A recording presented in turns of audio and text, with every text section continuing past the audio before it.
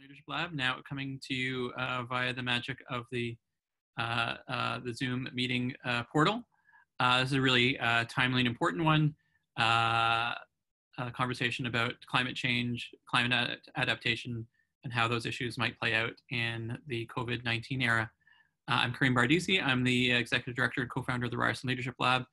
We're an action-oriented think tank at Ryerson, working at the intersection of leadership and public policy, and pleased to host conversations like this.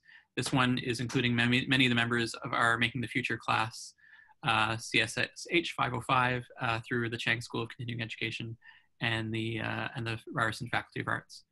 Thanks so much for joining. We've got until 5 o'clock exactly. Chris has generously offered some of his time from his reporting schedule and also his family holiday, and many of us are observing or about to observe holidays for the next few days. And I wanted to thank you for taking some of your time with us today. We'll have Famida Kamali, our Manager of Operations, will take us through some of the modalities of today's conversation. Then we'll hear from Chris, and then we'll go straight to Q&A. Awesome. Thanks, Karim. We will be using Slido to gather questions from the participants here. So if you visit fli.do and use the code RLL4, you can ask questions anonymously, or you can associate your name with it.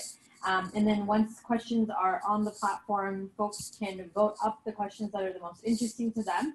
And when Karim is moderating, he'll go through the questions in order of popularity.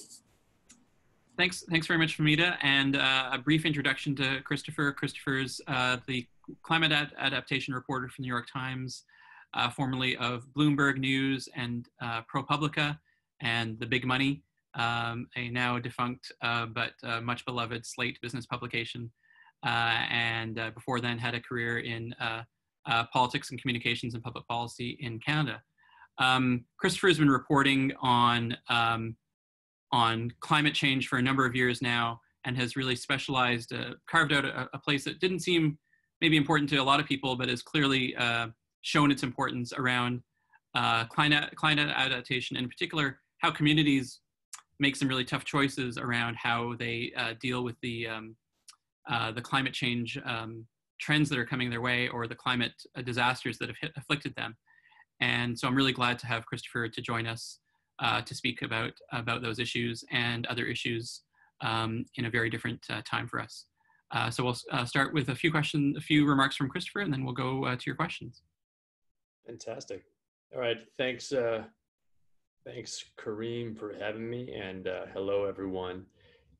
So I'm just going to really briefly just talk about what I cover, and then of course coronavirus stuff. I, until about a month ago, looked pretty squarely at the question of how we respond to climate change, not in terms of cutting emissions, but in terms of adapting our businesses and our governments and our society to deal with the consequences of climate change: more storms, more flooding, higher temperatures, more droughts, etc. And that's going to continue to be an issue. There's no question about it. We are not, I think, meaningfully bending the curve yet on emissions, and so we'll have to keep dealing with the consequences. But the question, I think, of the moment is pretty clearly coronavirus. And so I'll offer some quick thoughts, and then really what I'm most excited about is taking questions and hearing what's on people's minds.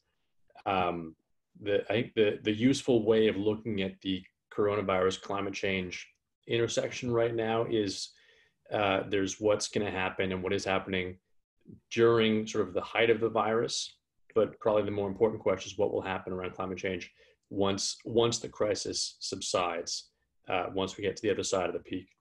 So right now, clearly the most obvious thing is emissions are down, right? No one's leaving their house, almost no one's leaving their house. People aren't driving, there's less economic activity, there's less production. So lots of the sources of emissions have slowed down. So I'm sure that when we get to the end of this year, we'll see a meaningful dip in global greenhouse gas emissions, certainly for developed countries that are taking the social distancing most seriously. And that's, on its face, that's all else being equal, that's good for climate change. There's been some other issues going on right now. My team at the Times has written about how federal agencies in the US have used the coronavirus as an argument for relaxing some of the restrictions they face on pollution. And I think in other countries as well, that's the case. I think in Europe, airlines have said they want to break from taxes on airline travel. And probably by itself, that will push back on the reduction. So we don't know yet on balance how much the coronavirus, the heat of it right now will reduce emissions, but somewhat. I think what matters is how much of that lasts, right? Will people, when this all passes, whether it's in 3 months or 6 months or a year or whatever, will more people work from home? Will more people want to live in less dense areas? You can imagine a world where density loses its appeal, which would hurt climate trends. You can imagine a world where there's sort of a lingering fear of public transit still, and which would hurt climate trends. And I'm speculating, but you can imagine a world where if there's a recession that lasts for a long time, for years, and is really severe, which looks like it could be the case, maybe climate change will lose its hold on the public consciousness. I mean, maybe governments and voters will say, we were worried about climate change and that's still a problem, but we're more worried about this. So let's not talk about sacrifice right now. We got enough sacrifice. So the appetite for the kind of hard changes that will be required to really bend the emissions curve down, that appetite could go away or at least diminish. We don't know everything, this is all speculation right now. But I would just, the one thing I'd note is, again, there's what's happening right now, but probably what matters is what happens once hospitals calm down, once we're not staring at huge death rates. And then we say, well, what does our new world look like? And the big question will be, how does climate change fit into our new world post coronavirus? And I think you could make not too bad a case that says climate change will seem less important. I just got a note, and then I'll take questions. The other side of that is, and climate activists have made this argument, I'm not sure how convincing it is. The other side is people will say, hey, look what just happened. We've just seen evidence that we have to get ahead of crises before they get out of hand, right? Which applies to climate change. We've got to build up our resilience before it's tested, which applies to climate change. We've got to invest in, local food production and hospitals and all the kinds of things, all kinds of investments that would have helped with coronavirus and would loosely help with climate change or adaptation. But, who knows, right? The sort of the public consciousness and the public view on climate change is so malleable and seems to swing back and forth a lot. I'd like to think that people will respond to this by saying, what other threats are we missing? Is climate change one of them? Probably. Do we do more about it? I don't know. Someone said to me today, a sort of a finite capacity for worry. And if too much of that capacity is taken by coronavirus, in theory, the part that's left for climate change goes away. So that's what I'm watching, and that's what we'll see more of in the next few months. But I'd honestly love to hear, Karim, what your folks have on their minds and what I can discuss about that. Absolutely. And maybe can I just take a peg off some of the things you said with the first question around what kind of reporting are you doing right now, and what are you hearing from people who are in the space who spend all their time thinking about this, and especially in the United States? What are they saying? So a lot of my reporting right now is, so in the US, the Federal Emergency Management Agency, FEMA, is both in charge of dealing with natural disasters and has also been tasked to lead the coronavirus response. So I'm spending a lot of my time looking at how well it can do that. People who watch this stuff have noticed in the last few years, we had a string of terrible disasters in the US, and the US disaster management system isn't great to begin with. It isn't super well resourced. And so it has struggled, and now it's going to struggle more because we're going into hurricane season starting June 1st. And so FEMA has sent a lot of its people and resources to all these hotspots, the coronavirus, and I think they're going to struggle to deal with whatever storms or floods or tornadoes or whatever comes up. So I look at that, but that doesn't have a lot of bearing on the broader question of, will our views change? I've just begun looking into this question of how will public opinion change in response to the coronavirus, public opinion on climate change. And of course, we can look at sort of loose analogies, right? There was the financial crisis that was worse in this country than in Canada. And my sense is that people reported less concern about climate change during that crisis. But at the same time, political leaders, Democrats, pushed hard for climate measures, even in the midst of that crisis. So we don't really have a great analogy to tell us how sort of the body politic will respond to this around climate change. It probably depends a little bit on how bad it is. I mean, if you keep getting gigantic increases in unemployment every 2 weeks, I don't know how much room that leaves to focus on climate change. But in theory, it doesn't have to be one or the other. You can do long-term and short-term threats at the same time, but in reality, it's hard to focus on different things. And I should just note, in reference to one of the things you mentioned, Christopher has been reporting from Washington, D.C. for the last decade or so, but based from there has been to a lot of these disaster hotspots. And it sounds like you're giving us a warning that if the usual trajectory of floods and hurricanes comes this spring, that those communities that are facing that could be faced with a kind of a double whammy. They might be already compromised by COVID. They maybe can't muster their emergency response, and then they've also maybe won't have as much support from the federal emergency management officials. It's a big problem. It's a big concern, and I don't want to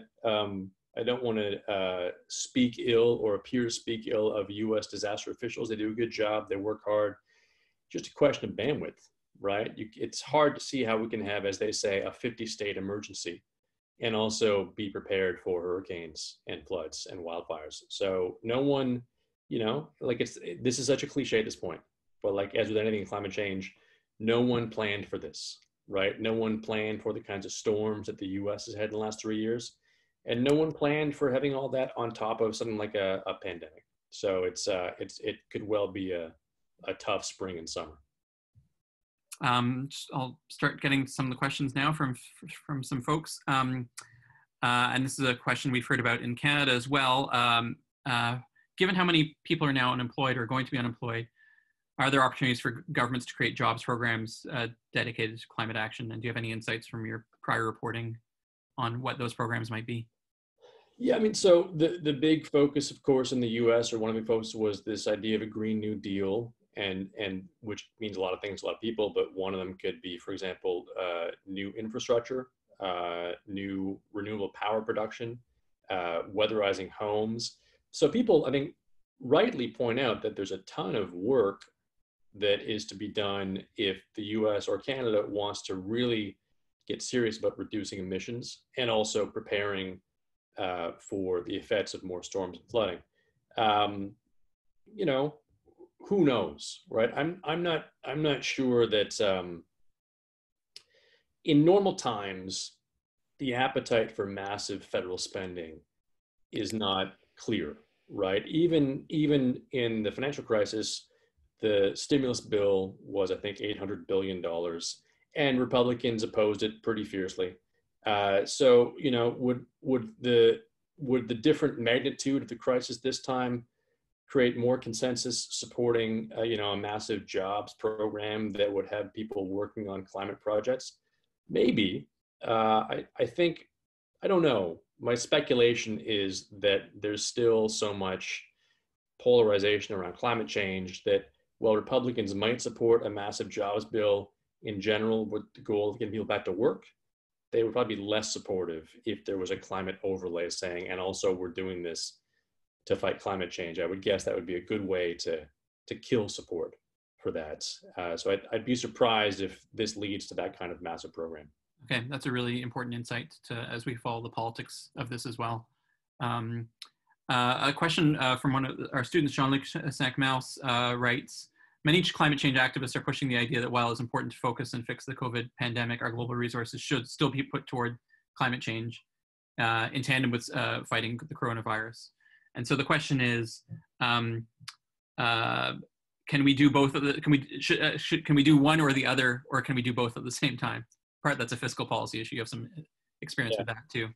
I mean, look, of course, in theory, there's nothing mutually exclusive, right? You can both have short-term policies to increase the availability of testing, get more ventilators, deal with hospital expansion, get, support people's income while they're out of work, help businesses hire them again. So sort of the 1 week to 1 month to 6 month thing for coronavirus, and also keep pursuing policies to reduce emissions, like making cars more fuel efficient and finding ways to get power production cleaner. But I guess my sense, if you're an elected official, is you can only push so many things at once. And I think that certainly for the Democrats in the US this year, they'll have to say, what do we want to run on? Already a tough question with coronavirus. I don't know. I mean, this government and other governments might say, how much do we want to ask people? And how much do we want to ask of them that we don't have to? And they might say climate change is one of those things that's really important, but we don't have to do it this year. And so maybe if we're going to risk alienating people for coronavirus fixes, maybe we don't also want to alienate them for climate fixes. But in theory, it does not have to be exclusive. You're right. I just don't know.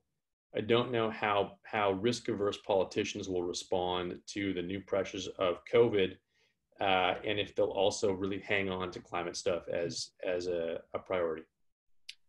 Question from Jean-François Bergeon about the financial sector and climate change, and it's a broad opportunity, I think, for you to talk about where financial services fits into the climate challenge, and especially maybe you could talk about some of your reporting on the insurance sector. It's a broad question. What is the role of the financial sector can play in helping to help address and fight climate change? And maybe you can again speak to some of your reporting on this. It's a great question. Again, until a month or two ago, one of the most important, I think, themes in climate policy was this increasing shift towards looking at lenders and financial actors as potentially part of the equation, and climate activists were shifting their attention not so much away from governments, but adding in their sort of focus area big banks, and saying we want to pressure big banks to not lend to coal and oil projects and to lend more to renewable energy. And I think they're right that is an important lever, right? That the decisions of lenders matter. And there was some movements. It was unclear, and I've written about this, others have, it's unclear how significant the movement was, but there was movement. What happens now? I don't know if sort of the Goldman Sachs and the JP Morgans of the world will still feel as much pressure to show investors that they're moving on climate change.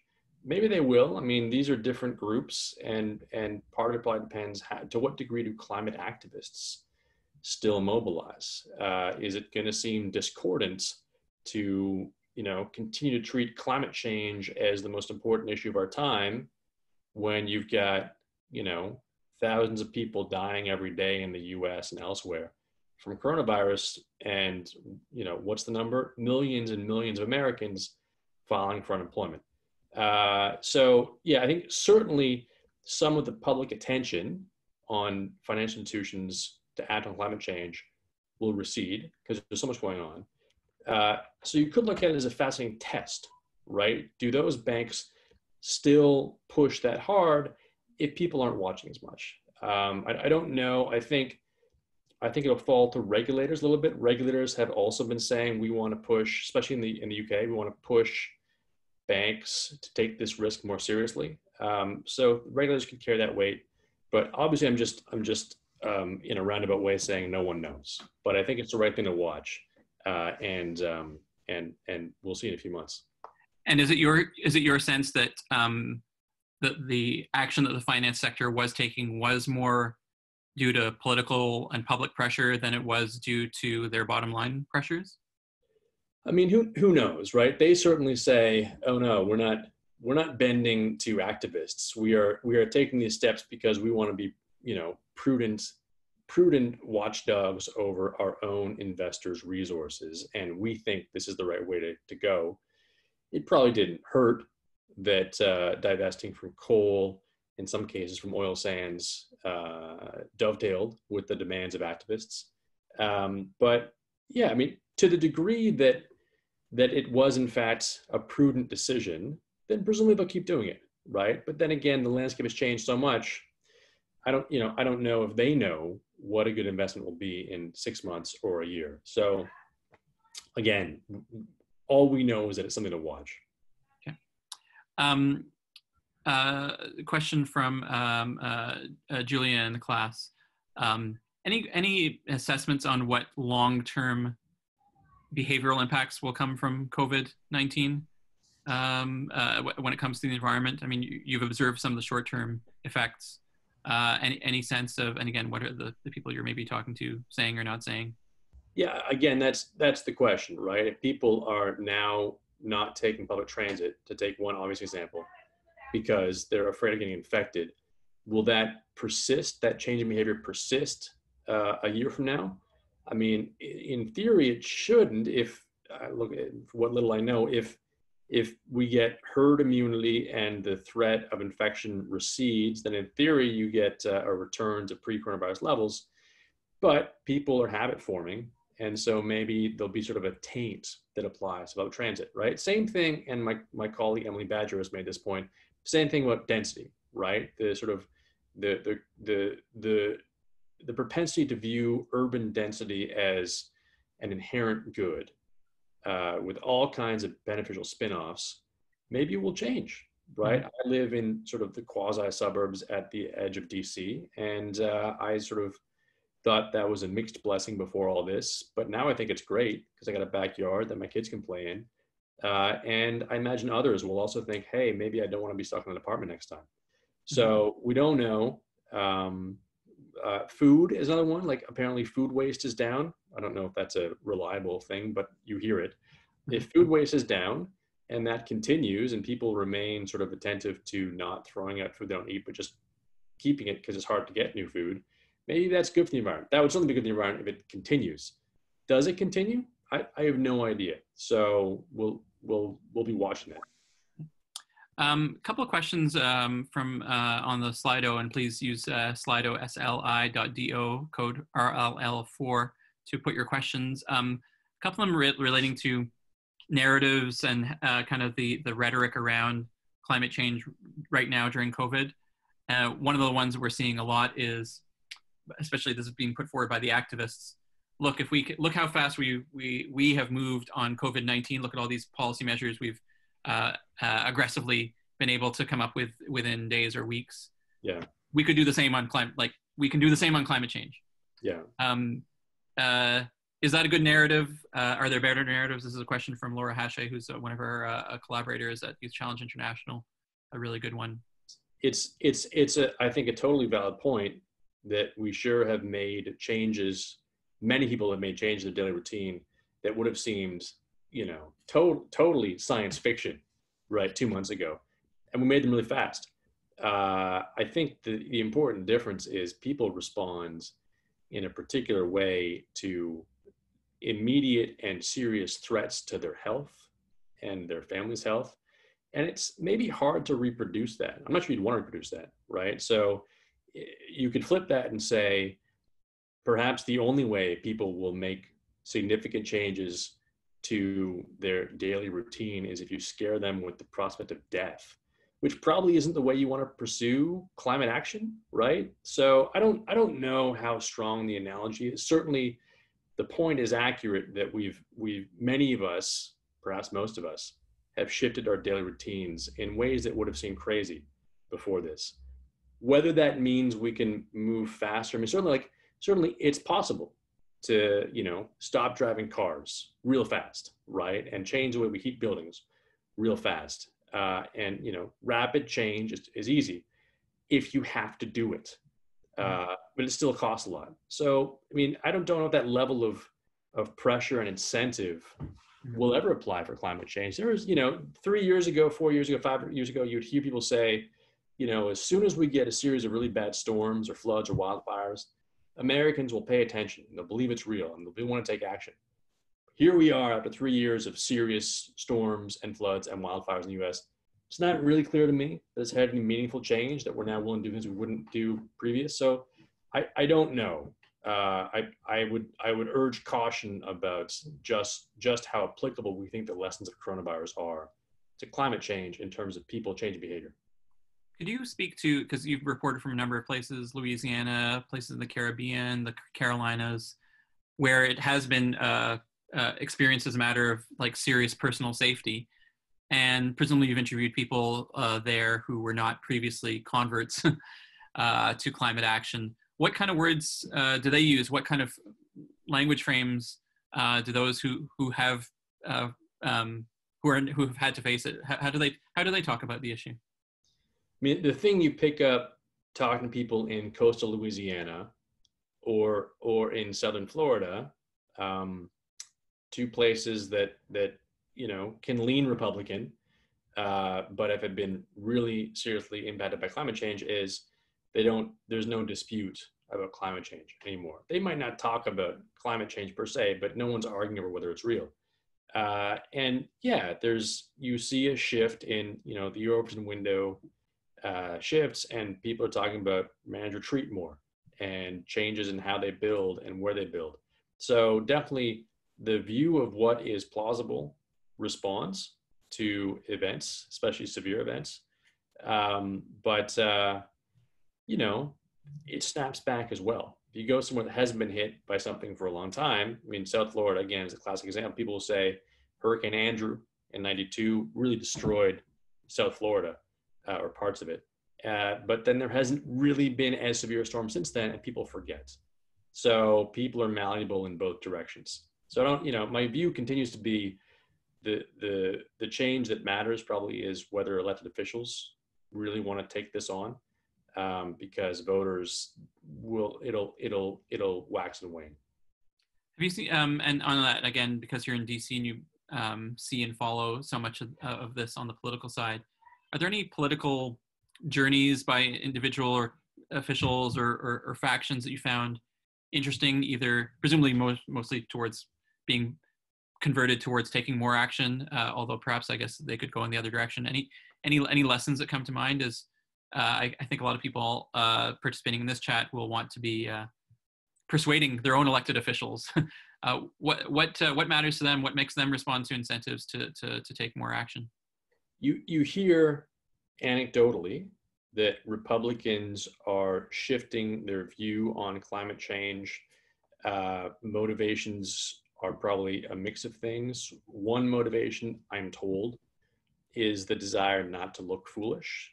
The sense that, well, it may have been plausible 2 years ago to say, I'm not a scientist, I don't think maybe this stuff isn't real.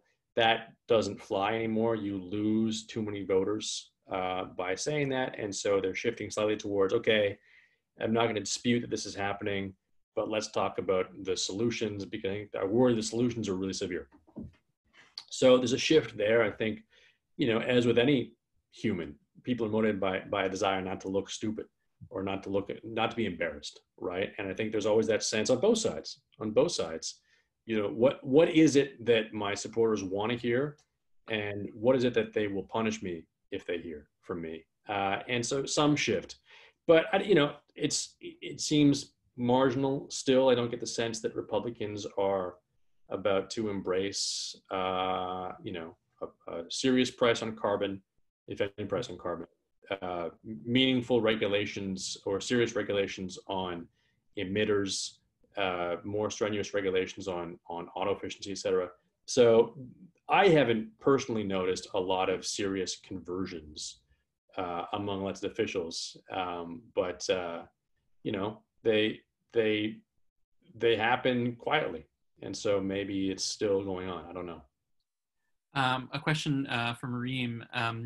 Youth can, and in the States, you have the Sunrise Movement, which has been pretty influential, can make a lot of difference on climate change. What have you seen that's been especially effective, I guess, politically, or in the communities you've covered, or on the policy issues that you've been covering, where youth voice has been especially effective or influential?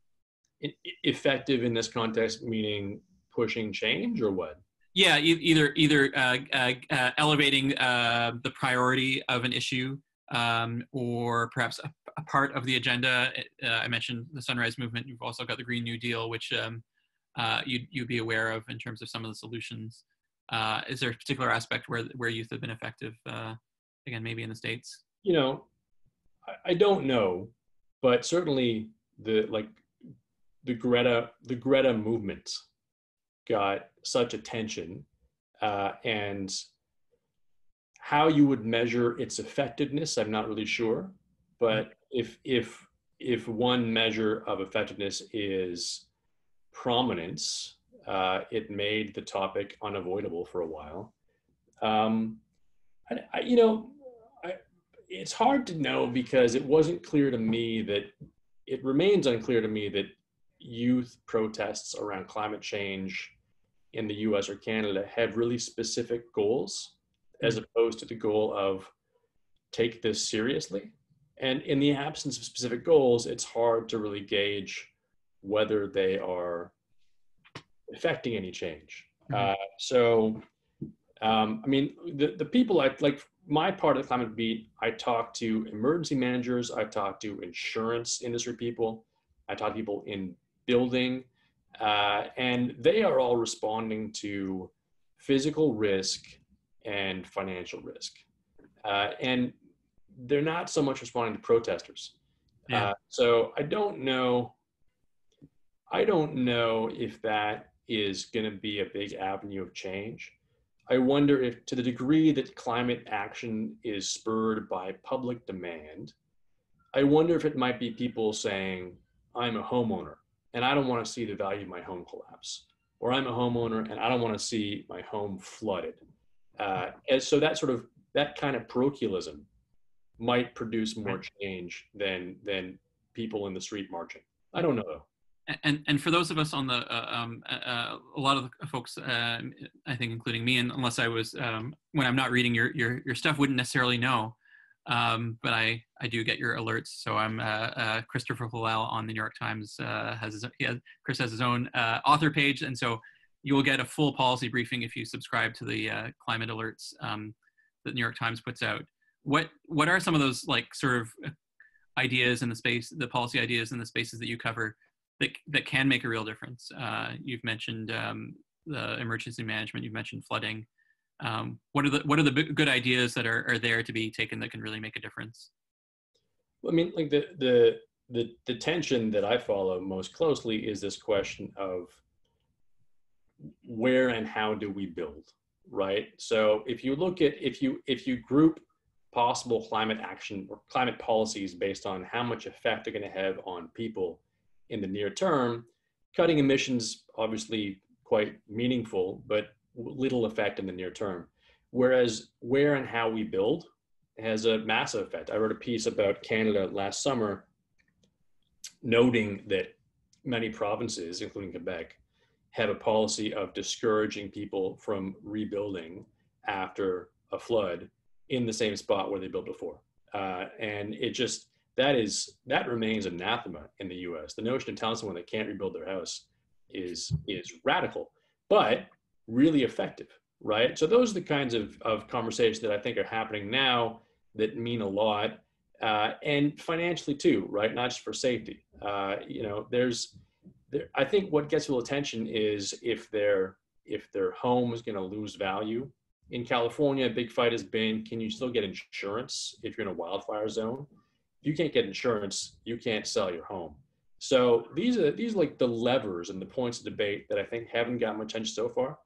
And they'll get more because, and this is where I'm going to sort of reveal my gloomy side, I don't think we're going to get a handle on emissions anytime soon, at least not to the degree that we need to. So I think we're going to find other ways to help people.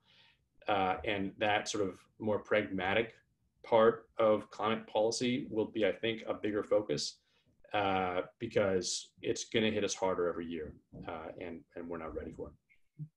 A question about China's climate policies. So is that something that's easy to get a handle on as a reporter? it's not necessarily your beat, although I know you did an important piece around climate, about flooding models that included what Shanghai and the Shanghai Delta would look like, or the Yangtze Delta would look like by 2030 or 2050. Yeah. Do you have, how's New York Times as an organization, and maybe you as a journalist, to the extent that you're trying to figure out what's happening with China climate-wise, how do you find out, and just tell us more about that realm. I confess I've done very little reporting on China. I've got great colleagues who do report on China. I'm aware that there's a data issue, but I think there's enough data that you can get trends and you can find out what they're doing on, say, coal. I mean, China matters a lot for coal, as does India. I'm reluctant to hazard a guess, but yes, the questioner is right that getting good data for China is tough. I think there's still enough information to find out what they're doing on emissions that we have some idea. Okay. A question about, so it sounds like you've kind of got a view that in terms of the more pragmatic side, in Canada, a bunch of things some of the things are being done right. You're from Toronto. You come back often. Where do you see the climate change debate in Canada not being as sophisticated as it is in other countries? I mean, Canada's funny because they've got this inherent dilemma, right? Almost a schizophrenic dilemma, where on the one hand they take climate act, they view themselves as environmentally responsible. We do. I'm Canadian, but they also wrestle with the oil sands, right? And I think my reading of Trudeau's general position on this is somehow magically you can have it both ways. You can both support Alberta's economy and also be a leader on climate change.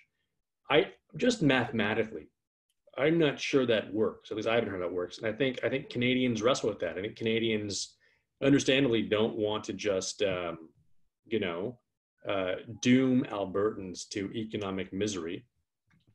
But they also seem unwilling to say, well, since we don't want to hurt Alberta's economy, we're going to have to accept that we're not going to be leaders on the climate change. So, I don't want to cast aspersions. That's a legitimately hard issue. But I sense that there's sort of a first principles question in Canada that hasn't really been answered, which is how strongly do we feel about this as an issue, cutting emissions, and what are we willing to do to get there? And I think until that happens, you get sort of weird mixed measures like a carbon pricing mechanism that doesn't seem like it will have real bites, and some confused Albertans who are saying, are you for us or are you against us? So I think that's a tough one for Canada, and I don't think Canada has nailed that yet. And when you said mathematically, you just mean that support for the oil sands in some way involves increased emissions, no matter how you cut it, no matter how much better you get at pulling the oil out of the ground. If you keep on having, I don't have the numbers in front of me, but unless you get pretty significant reductions in oil sands production, or really impressive improvements in the way oil sands are produced, I don't know how you get to meaningful reductions nationally of greenhouse gas emissions, right? It's really hard. So if you can't have both, which one do you want? And I don't think that question has really been answered in Canada yet.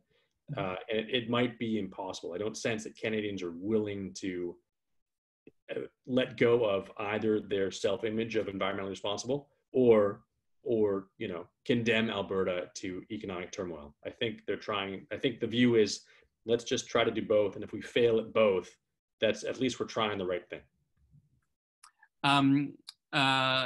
Just a follow-up question on Canada. We hear a lot, the pipeline debates are very active in Canada. Can you just talk to us again? I know it's not your beat area, but I think something you would be able to add some value to our understanding of. How are Canadian pipeline issues discussed in the States? When journalists and politicians talk about Keystone XL pipeline, what do they say about these Canadian pipelines, and it's maybe a different conversation. Yeah, I mean, certainly when Keystone XL was in the news, when was this? 8 years ago? You know, not recently. That it got attention. I can't remember the last time I heard anyone in the U.S. talk about Canadian pipelines. So it's not really on the radar here. Yeah, I think sort of Canada. Look, as Canadians probably know, Canada isn't really on the radar in the U.S. and Canadian pipelines not really an issue in the U.S. I'm sorry to report. It doesn't sound like you said you had the more grim. You're less hopeful maybe than some around our ability to reduce emissions, and so we're going to have to respond. So you mentioned floods. You mentioned stopping the rebuilding around flooded areas. What other kinds of ideas are starting to come up in your reporting around the kinds of measures we're going to have to take to avert climate change over the longer run? Yeah, I think, or to deal with the effects rather. I think negative emissions. So this idea of removing carbon dioxide from the atmosphere. It's 5 years ago it was viewed as some sort of a concession that we had made the wrong decisions, and so we shouldn't even talk about it. My sense is that that's probably going to be the whole game, right? I don't think we're going to stop emitting CO2 quickly enough to avoid serious consequences. So I think really the technology that matters is probably technology for removing it from the atmosphere. And at some point, that's going to shift from totally unaffordable to expensive but necessary. So I look at that as the most important thing to watch, or one of them. Okay. And is that an investment? Is that technology that some folks in the United States are? Sorry, there's someone I think on just need to mute their phone if you don't mind. On background. Both Christopher and I have kids, but I don't think those are our kids in the background. Is there talk, like including in the communities you've covered, is there interest in having this carbon sucking technology in their communities? I don't think it's geographically specific. So it's not like in Louisiana, if they just pulled out more CO2 over Louisiana, it would help. No. As far as I know. Yeah, I think it remains a fringe idea that is sort of the focus of some scientists and some technologists for now, and oil companies who want to have license to keep burning CO2 or fossil fuels. Yeah, I think the first priority in communities that are hit by this is probably how do we make our homes and communities more resilient and more protected against the effects of natural disasters, and which is as it should be.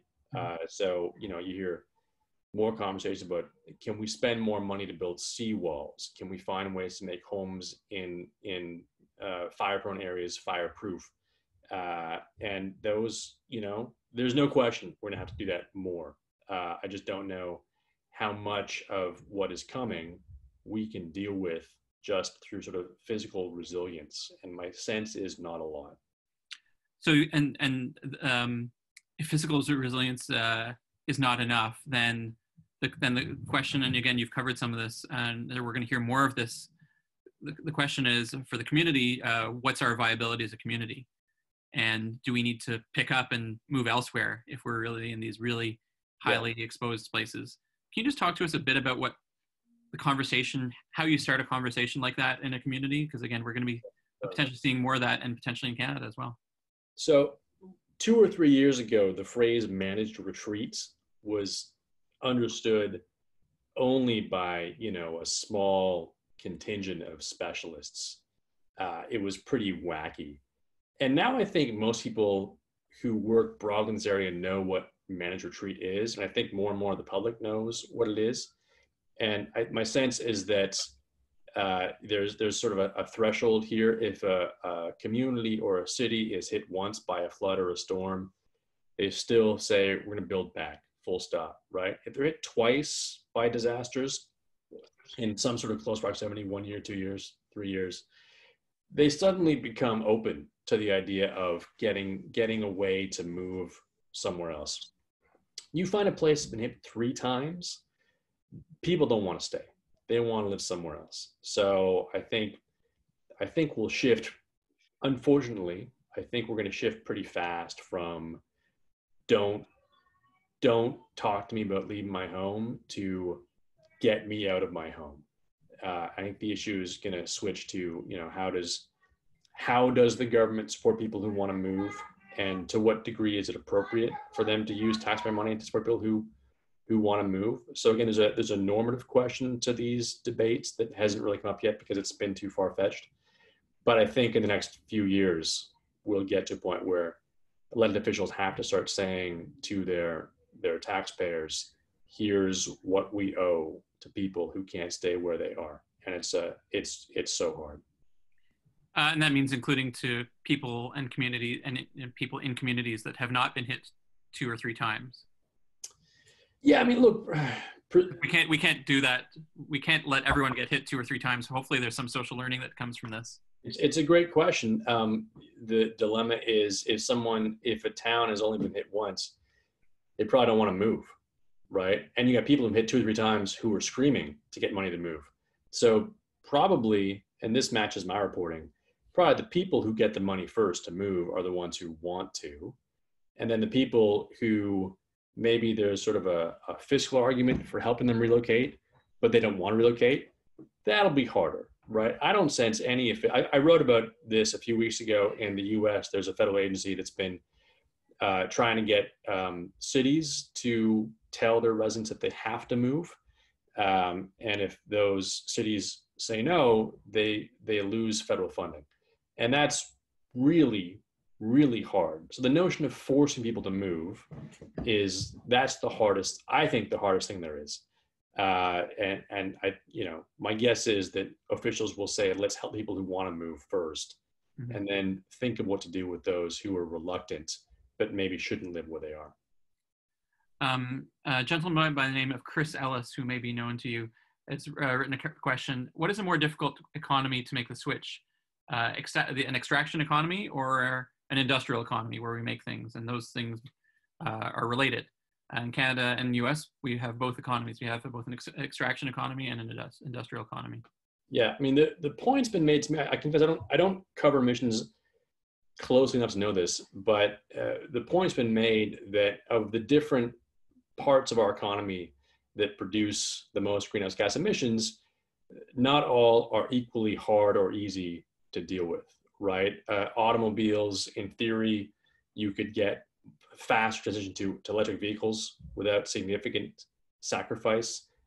Power generation, electricity generation, you could get to more renewables pretty fast without much sacrifice. But my sense is that for many industrial activities, you need higher temperatures. It's hard to replace, a steel burning furnace or concrete manufacturing with electric power. You need coal. You generally need coal still. And that is hard. But, the optimist in me thinks technology is amazing and will keep on doing amazing things. If your extraction economy is extracting oil, I don't really know how good your long-term prognosis is. If in a world where you want to keep temperature increases under 2 degrees, unless you're burning that oil, unless carbon capture gets way better, I don't, my sense is that if the extraction is fossil fuels, you're going to have a tougher time. And there's a great energy kind of policy person. He does many things, but all his interests are around energy. Vaclav Smil from Canada, who writes quite well about this point. Just a question for you personally. You began your career in Canada on the political side, and then you moved to the States and covering U.S. politics and public policy. How was that how was that switch? And do you find yourself less attached to the stories because you identified as a Canadian at the time? Although I believe you have now made the ultimate switch in that respect. Yeah, being a Canadian you know, and like the ethos of journalism is you are a dispassionate observer seeking the truth. And being a Canadian in the US is great because, as anyone Canadian knows, you know the US pretty well by the time you get here. You learn it much better once you're here. But you're always one step removed, right? You're always not quite an American. I naturalized 2 years ago, so I am technically an American, but you're always not quite American if you're from Canada. And so, you know, the issues that you encounter and the biases and the sort of the baggage, it's not yours, right? You're familiar with it, but it's not yours. And so you're perhaps immune somewhat to some of the emotional attachment that can make journalism more complicated. So it's been great for me, I think, to approach it as an informed but somewhat neutral observer. And then again, you know, what happens in the U.S. matters to everyone. So I think I probably share the view of most Canadians who wind up in the U.S., which is you're looking at the same stuff, just closer up. So I always recommend trying to spend some time in the U.S. to anyone who can, because you think you know the country and understand the country before you get here, but you realize you didn't really. Mm-hmm. And Americans often don't even pretend to try to understand. Say they wouldn't even say they would understand Canada. What right. I bet in this beat there, you know, you mentioned that there's a certain amount of pessimism that comes with it, but also there must be activist tendencies or impulses, because the things you cover are so fundamental, and so and you're often in conversations with activists. Do you see yourself, or do you see other environment journalists becoming more activists, and or perhaps taking too much of an activist kind of stand when they should be kind of be a bit more measured or impartial? I can't think of an instance where, certainly I can't think of an instance at the Times or at Bloomberg where I saw a colleague covering something and I thought, hey, you're being too partial. You're letting your views influence your coverage. I think people who haven't been journalists might not understand, like, the whole system is built to prevent that from happening, right? Number one, you wouldn't last long as a journalist if you did that. Number two, your editors wouldn't let you do that. And number three, your readers wouldn't. So like, just there's all kinds of controls. But also, you know, the issues in climate change are so clear. Like it almost defies emotionalizing it, right? It's like if the issue is, well, is it important that people don't die in flooding? I mean, you don't have to be an activist. Just like, there's a baseline assumption that we don't want people to die in floods, right? So I don't really know what somebody who felt strongly about people not dying in flooding would do differently because they felt strongly about people not dying in flooding. I'm aware that there's tension in that, because the most obvious manifestation is the Guardian and others saying we should call this a crisis, and if we don't refer to it as the climate crisis, we're imposing a degree of sort of false remove, and we're underplaying it. I don't think I don't share that concern personally. I think the choice of the word is not the important thing. The important thing is, are you constantly looking for news? And everybody I work with, both at Bloomberg and the Times, they just want to find the news. And there's so much news here that I just don't, if you want to be an activist and try and get elected officials to do something differently, you would do that, right?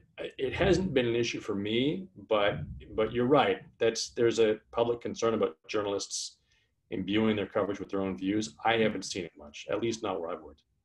And maybe final question again from the Slido.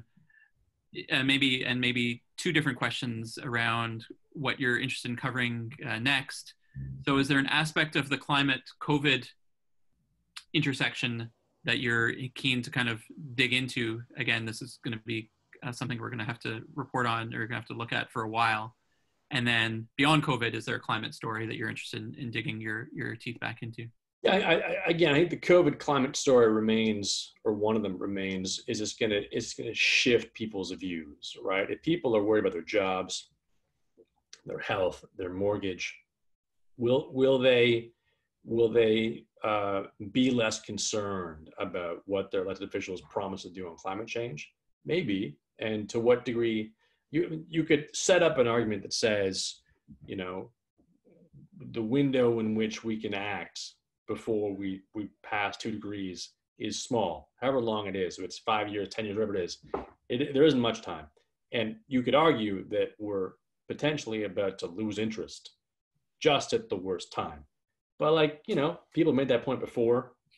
This has been an urgent issue for many years. So I don't know, but I think certainly the way that public opinion changes is important, and I'll be watching that.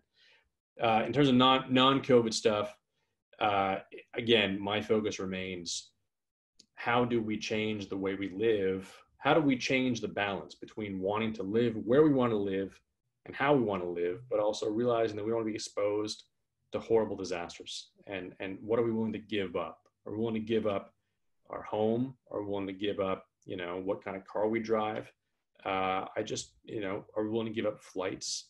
These things are so hard, and it'll keep on being newsworthy and interesting to see what we do.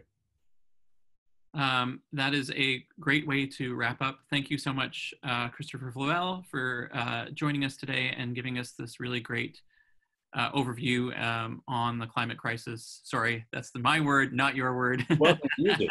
You can call whatever you want to.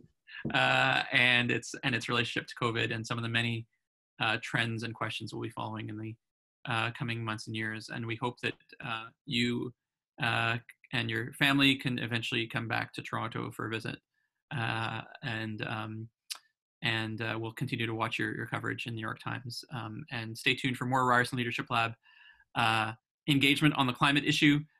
We have done a series of in-person leadership trainings that we are going to have to now change modalities for a while, and we're looking forward to potentially engaging with those of you who've joined us today and others on that work. Cool. Thanks so much, Christopher, and thanks to all of you for joining. Thanks for having me. Take care.